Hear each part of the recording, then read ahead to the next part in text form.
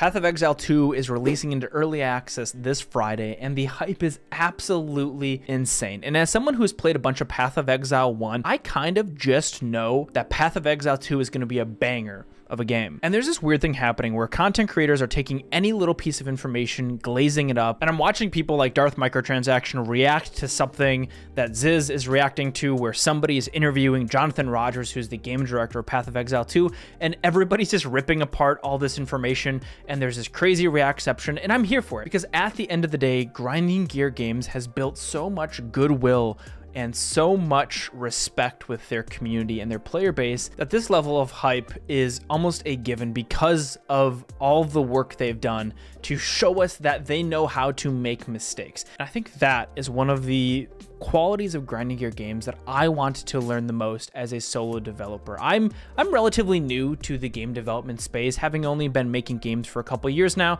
and having only one commercial game out there and working on my next commercial game, Hexagod, right now. I'm learning that the cost of making a game is not in having a good idea or 50 good ideas. It is figuring out which of those 50 good ideas is good, or are any of them good. And sometimes you have to crack a few eggs to figure that out. And sometimes you have to build out that full system and give it to your player base and see if it's actually good, because ideas in your brain versus how like somebody actually plays it are very, very different. And I think as game developers and designers, one of the big lessons I've learned is that an idea in an intended gameplay loop is not necessarily what the actual player does, and it's almost impossible for you as the developer to play your game. You can give players a bunch of interesting decisions and do different things, but at the end of the day, like when Grinding Gear cooks on a league, they kind of push it out and they don't necessarily know if it's going to be successful, but they have the bravery to take giant swings and miss in giant ways. A lot of the times their leagues, which they've been making every couple months for the past decade,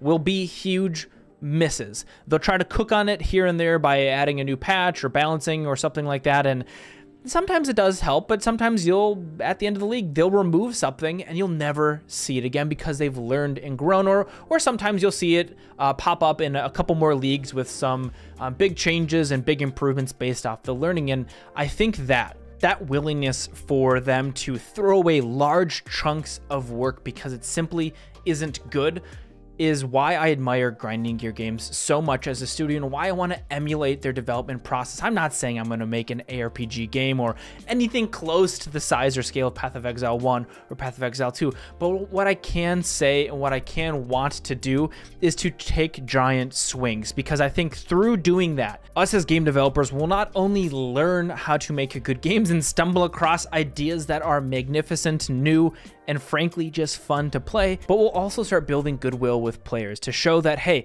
we're going to take big swings, we're going to take big risks, but know that in the end of it all, I'm going to make a good game that's fun as long as you stick with it in the long haul. I think right now a lot of players are buying big $60, $70, $80 games and saying, ooh, this one's not fun. Like, think of sports games. Sports games back in the day used to be fun. They used to be huge new improvements, but they're just like new roster updates and stuff like that. Or how many Call of Duty games are just kind of respun out and re-pushed out and just uninspiring. And more than anything, it feels like they're just trying to take more money from you as a player, which I get it. It's a business. You want to make money from things, but I don't want to feel that you're trying to suck money from me by giving me FOMO of missing out on the newest Call of Duty servers or the newest rosters of the sports games, or needing to use pay-to-win mechanics because if I don't, I'm going to fall behind or just never be as good as people who have put in 10, 20, 30, $1,000 into a game, which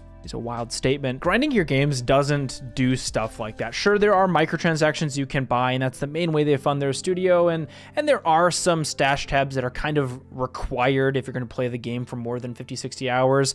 But I think fundamentally speaking, they're trying to make a game that is so good you can't help but buy a supporter pack because you want to support the studio, because the content they're making is that high of quality that, of course, you're gonna do it. And so I think going into Path of Exile 2, I'm excited. I'm beyond hyped. I'm beyond inspired as a game developer. Again, not to make a new Path of Exile game myself, but just to go take swings, to know that it's okay if I miss and that I can rip stuff out. I don't have to keep it there because I spent a couple months cooking on it. I can put it in, it can be bad, and that can be okay.